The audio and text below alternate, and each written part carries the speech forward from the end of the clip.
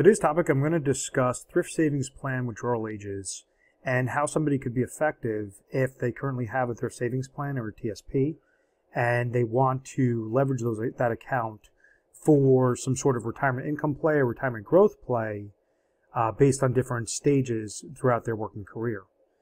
So there's a couple different topics. I'm going to basically explain when you hit an age-based in-service withdrawal.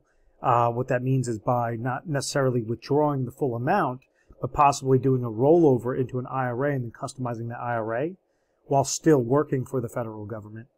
Another option would be if you hit your full retirement age that you want to stop working for the federal government altogether, and let's say you're 65, 67, 70 years old, and you say, okay, I have this bucket of TSP money sitting here. How can I make sure to leverage it properly and fully removing all the TSP monies and leaving nothing in there? How you could do that effectively with the form of a rollover, a form of systematic withdrawals.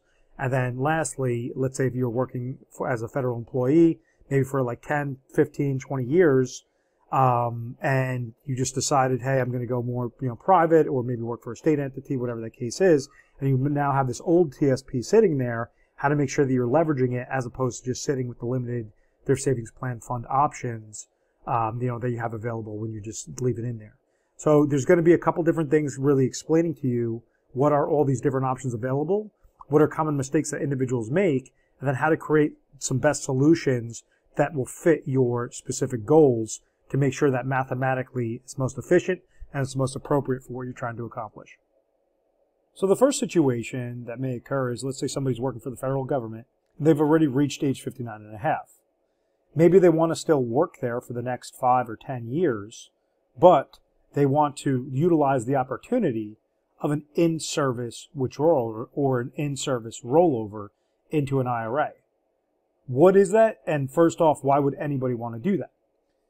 The whole concept behind this is, with a federal employee, typically they're offered a pension plan, they're offered Social Security or Social Security supplement when they retire, and then their tertiary benefits are this thrift savings plan. Think of it like the bucket. So every year that they're working, they're placing a specific dollar amount into the thrift savings plan. The employer or the federal government is giving them some sort of match, so that controls what the contributions are with this plan. And the rate of return that's coming back based on the different investment options that they choose is going to determine how large or how small this bucket is at the end of the day, the end of the year. So what I just explained to you was the formula on what grows this bucket.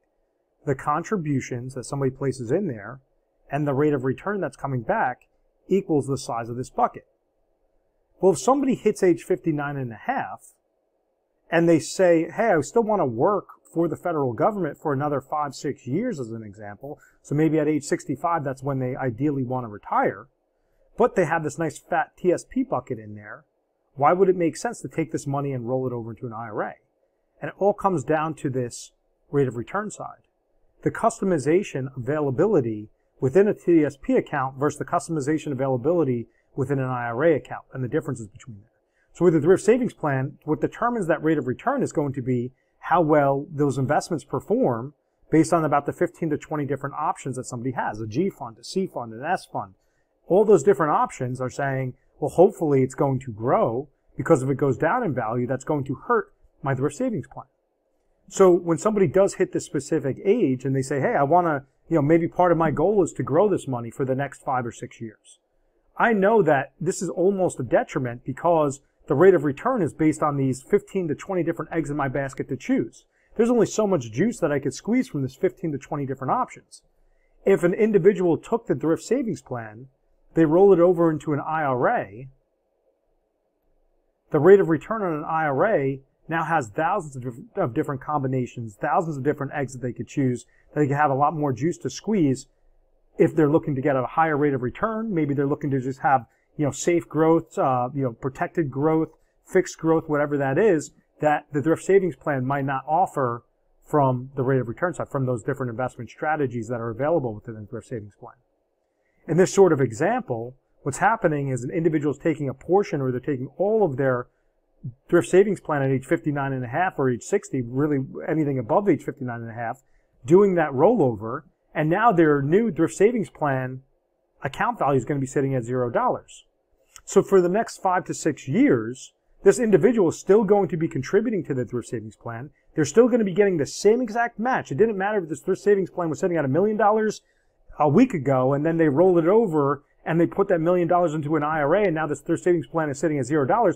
The contributions, how much the person's contributing and how much they're getting as a match, is not determined by how much account balance is sitting in that thrift savings plan. And that's a large misconception. So in this example, a person could go preserve these dollars, place it into an IRA, segment it into different customized IRAs that are going to correlate to their retirement goal at age 65, whether that's trying to do max growth, consistent growth, a combination of max growth, consistent growth, maybe some income, extra income that they're getting at age 65. And the IRAs allow you to create those sorts of strategies that the TSP is limited and they cannot do. So this is why somebody would do this move. And to clear up the screen and just kind of re-explain things nice and slow, an individual has been contributing to their thrift savings plan. They hit age 59 and a half, but they do not want to retire just yet. Let's say that their savings plan is currently sitting at $500,000. This person wants to retire at age 65. This person has aspirations to try to trigger more income at age 65. They want to make sure that their money is growing on a better aggressive basis or a more conservative fixed basis or a more conservative protected growth basis. Something that the thrift savings plan cannot currently do. So what they would do is take this $500,000, they would roll it over to an IRA or multiple IRAs that will each stick to that specific lane. Maybe one IRA set up for income, one set up for max growth, one set up for fixed growth, one set up for blended growth, whatever that case might be. Now it's basically allowing these different pieces to work all in tandem with one another with better customization. When this person makes this move to take the $500,000 from their thrift savings plan, instead of withdrawing it and throwing into their checking account, their savings account, what they're doing is they're rolling it over into an IRA. So it's keeping it from a qualified chassis into a qualified chassis so that they're not getting taxed on those dollars. So starting to that next day after the rollover took place, their savings plan is going to be sitting at $0. But they're still going to be working for the federal government for the next 5-6 years. So they're going to add contributions into this account. They're going to be receiving matching money into this account.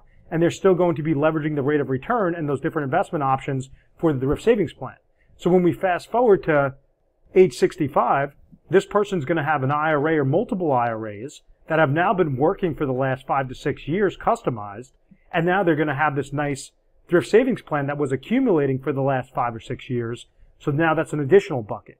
So when it comes time for age 65, this federal employee can trigger their Social Security income. They could trigger their Social Security supplement. Then they could trigger maybe IRAs that are set up for additional income. And now they have all this excess monies that they could sit on. Maybe at this point, age 65, they take their thrift savings plan again and they do a new rollover into an IRA because they severed employment, they retired, and they're essentially done with the thrift savings plan going forward. This is why somebody would do this in-service rollover while they're still working. And in order to be eligible for that, they would need to be at least age 59 and a half, or how it currently stands, need to be at least age 59 and a half. So it's not like they have to, the only time that they could move their savings plan is if they stopped working for the federal government. They could do this as they are still working for the federal government. And a lot of companies do not offer these sorts of benefits like a federal government does with their employees with this flexibility within the thrift savings plan. So I hope that this portion makes sense. This is ultimately showing you how an individual has different get-out options to leverage their dollars, leverage their chips the right way, and still make sure that it correlates to their specific age goal, age-based goal, and really, financial goal. The next option is very similar, except for it's when this person stops working. So maybe this individual wanted to retire early. They wanted to retire before age 59 and a half. When they retire, they're eligible to take the money and roll it over into an IRA account. Or maybe they're 65, 70 years old. They could take that thrift savings plan and roll it over to the IRA account for the same reasons that I mentioned before for the in-service rollover. Now, be very careful with this because the difference between a TSP and an IRA when looking to retire comes down to 59 and a half rules. So if somebody wants to retire before the age of 59 and a half, they're not going to be pulling distributions from an IRA account. Because an IRA account, if an individual tries to take out withdrawals before age 59 and a half, they can get dinged with a 10% penalty on every dollar that they're pulling because they did not wait until that age 59. With the thrift savings plan, an individual could leave money in a thrift savings plan, pull dollars out on a systematic withdrawal process from, let's say if somebody wanted to retire at age 56, they could take out withdrawals at 56, 57, 58, 59. Then at age 60, they could take out withdrawals from their IRA so that they're staying underneath the cusp of getting hit with that penalty. So this is very important because rather than if somebody fully retires, like as an example at their age 60 or 65, they could take the thrift savings plan, take the full amount, roll it over into an IRA, and then customize the IRA into different IRAs and, create a strategy that would give them income, create a strategy that will give them emergency needs, create a strategy that will give them growth-related needs. If they're trying to create a type of income strategy with an IRA, but let's say they're 56 years old, they can't do that. They have to wait until at least age 59 and a half.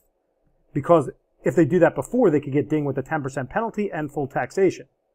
So this is where being very measured and making sure you're creating some sort of laddering strategy could help out if you want to retire earlier than 59 and a half and you're working for the federal government. So your retirement situation might look something similar to this. It might say an individual was working for the federal government for 30 years. This person is age 56 and now he wants to retire. At age 56, this person is going to have pension income come to them through the government, as a federal employee, and also a Social Security supplement coming to them. The combination between pension income and Social Security income, let's say, is $60,000 per year. This person needs $70,000 per year of retirement income. This individual has a $500,000 thrift savings plan. There's a gap of $10,000. Maybe this might mean leaving $50,000 into the thrift savings plan, taking $450,000, rolling it over into an IRA or multiple IRAs that serve a specific purpose. The $50,000 that's sitting in this thrift savings plan at age 56 could create a withdrawal strategy to say $10,000 at age 56, $10,000 at age 57, $10,000 at age 58, $10,000 at age 59. So out of the $50,000 sitting there, $40,000 was used up with about a $10,000 cushion that a person could kind of leverage within that in-between stage. As that's happening, maybe the $450,000 that was rolled over into an IRA, it had one of those IRAs, it created a separate IRA for $100,000 that was going to generate $10,000 of income starting at this person's age 60. This is IRA number 1. IRA number 2, so that's $100,000 out of the $450,000. IRA number 2 maybe was $50,000 just sitting into an IRA money market account. And now they have $300,000 remaining with IRA number 3, that's set up for a fixed account. Number 4, that's set up for a protected growth account. And then IRA number 5, which is set up for a pure growth account, with a lot of risk and different investment-related strategies. So we call it investments. With this 30,000-foot view, the individual did not take the full $500,000 and roll that into an IRA, because that would have hurt him with 59 and a half rules when he needed cash flow for ages 56, 57, 58, and 59. The cash flow strategy was created at age 56 with an IRA that's going to trigger at age 60.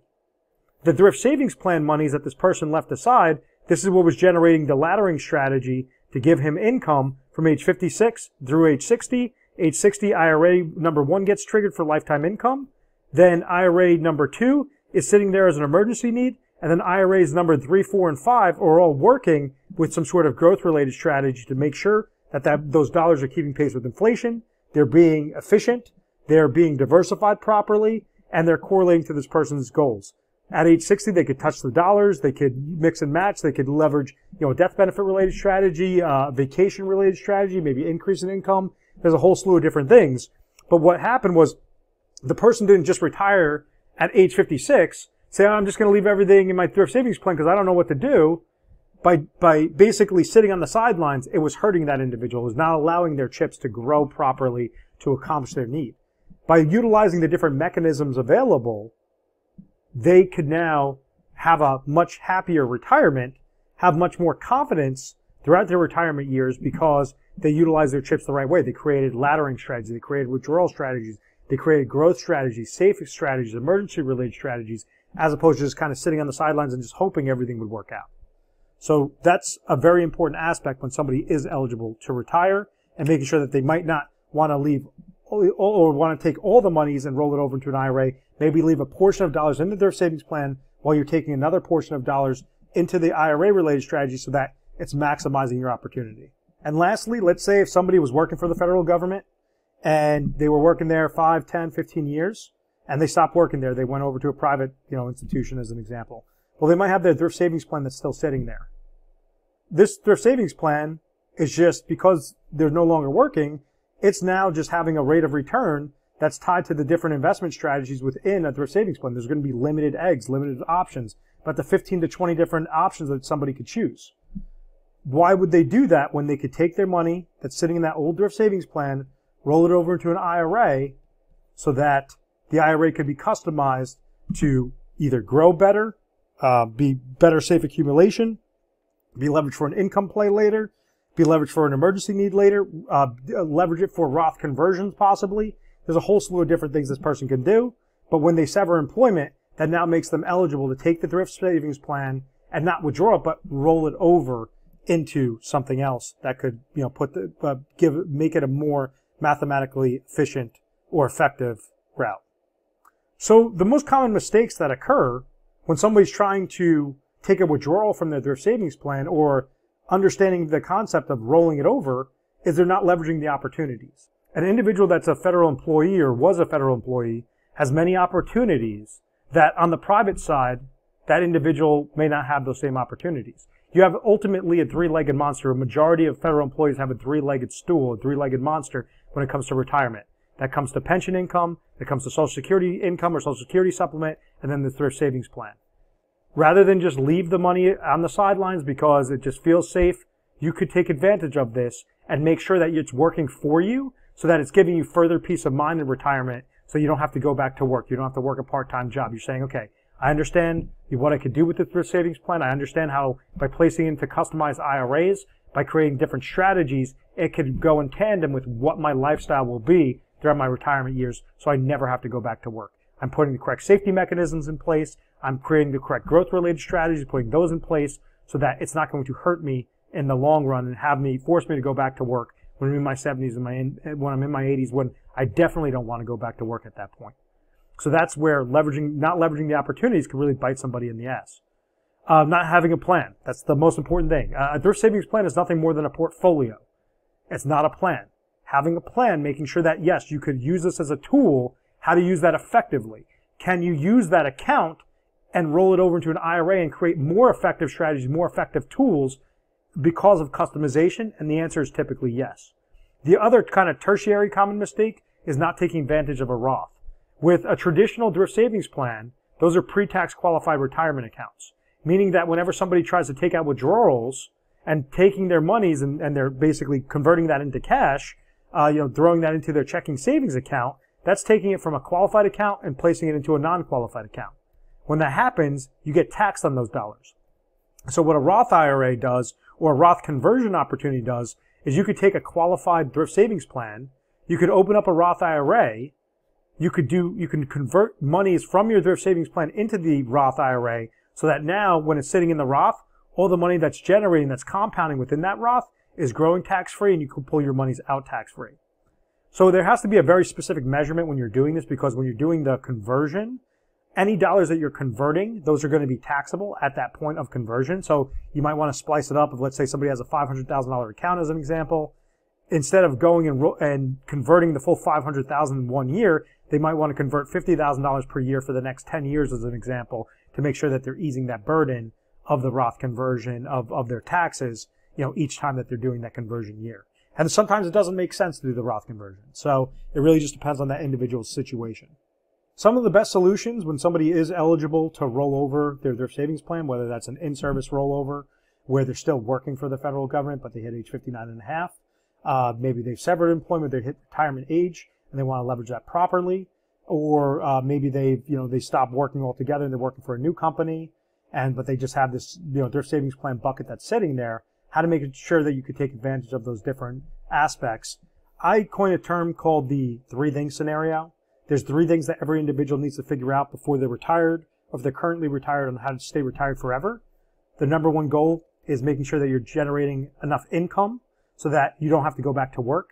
You want to make sure that your assets, whether that's pension income, Social Security income, any sort of supplemental income, that when you stop working, your income is going to be greater than or equal to your expenses. Your existing assets, such as your thrift savings plan, such as IRA accounts, such as savings accounts, non-qualified accounts, whatever that is, those are different buckets that an individual could trigger, could turn on as withdrawal income streams or income-related strategies. They could create income-related strategies from that to make sure that their income is being covered, so that that individual, as they're living throughout their retirement years, they never have to worry about outliving their expenses. If they live to 120 years old, their income will still be generated to them if done properly. They don't have to go back to work or completely change their lifestyle because they burnt through all their accounts. That's step 1.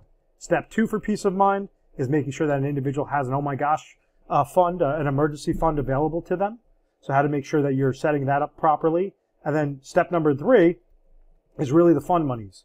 Making sure that your monies are growing. Whatever you don't use for step 1 income and step 2 emergency, you're growing those on the most effective basis. You're correlating that growth or the growth strategy with your risk tolerance. So if somebody is more risk tolerant, they would be more aggressive, maybe leverage more investments, versus more risk averse, might be more towards fixed or the protected growth accounts, different things like that. But ultimately, the 3 things that every individual needs to figure out before they're retired, or if they're currently retired, how to stay retired forever, are these 3 things. Using the smallest amount of dollars, only as much as necessary, into each segment so that it's optimized, effectively. We do things a little bit different. We basically take this 3-thing scenario and we magnify that. We have a proprietary process. It's a trademark process known as a retirement diet plan. No one else in the nation has access to this. We have the best systems. We have the best income-related strategies. We have proprietary products that other advisory groups cannot use. And we use all these different tools in conjunction with one another to make sure that this person is confident to say, okay, mathematically, it would make sense to go and do this rollover and go with, company X, Y, and Z, or utilize strategy X, Y, and Z, so that it's correlating, it's giving you that peace of mind, and you know all the pros, all the cons of why you would make that decision. If you are interested in this video and you would like to speak to a specialist, feel free to give our 1-800 number a call. It's 1-800-566-1002. When calling in, you would reference this video, say, hey, I reviewed video online entitled The TSP Withdrawal Age, and we would make sure that you're placed over with the correct specialist that is savvy to understand these things. Really based on your state, that could mean different sorts of solutions than other states that have, maybe more proprietary solutions. So it really just depends, but ultimately we would have a conversation with you and really see where your point A, where you are currently, point B, what your ideal retirement date is, how to make sure that you're getting from point A to point B successfully, and then from point B until date of death successfully, as morbid as that sounds.